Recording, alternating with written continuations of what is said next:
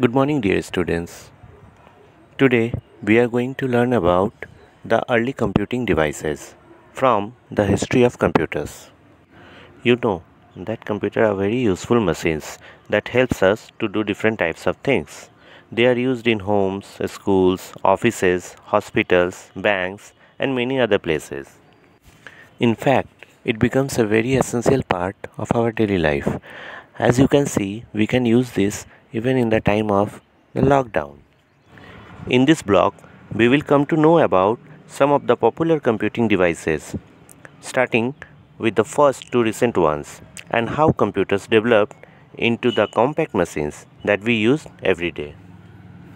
The history of computers being with the birth of Abacus, which is believed to be the first computer. It is said that Chinese invented abacus around 4500 years ago. In those days, people worked with numbers when they bought or sold things such as cattle, grains, and other things. The abacus helped them perform basic arithmetic operations.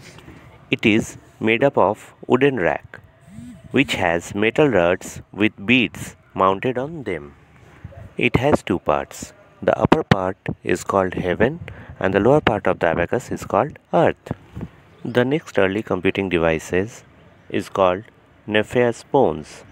It was a manually operated calculating device which was invented by John Napier in early 1600s.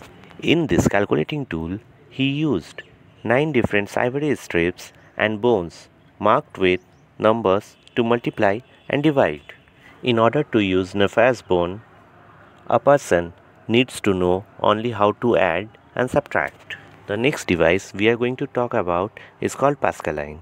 Pascaline is also known as arithmetic machine or adding machine.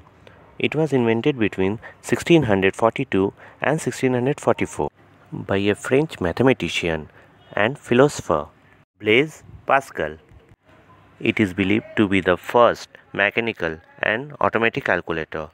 It could only perform addition and subtraction. The next one is difference engine. In the early 1820s, it was designed by Charles Babbage, who is also known as the father of the computer. It was a mechanical computer which could perform simple calculations.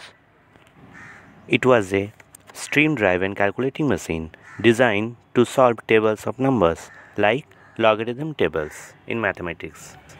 The next one is Analytical Engine. This calculating machine was also developed by Charles Babbage in 1830. It was a mechanical computer that used punch card as input. It was capable of solving any mathematical problem and storing information as a permanent memory. All the computers that we have discussed in the video were mechanical devices that did not run on electricity. By the second decade of the 19th century, a number of ideas necessary for the invention of computer were in the air. In 1930, an engineer named Vannevar Bush at the MIT developed the first modern analog computer. It was called differential analyzer. It was an analog calculator that could be used to solve certain classes of differential equations. The first true computer was an electrical device. We will discuss more about this in our next classes. That's all for today, class. Have a nice day.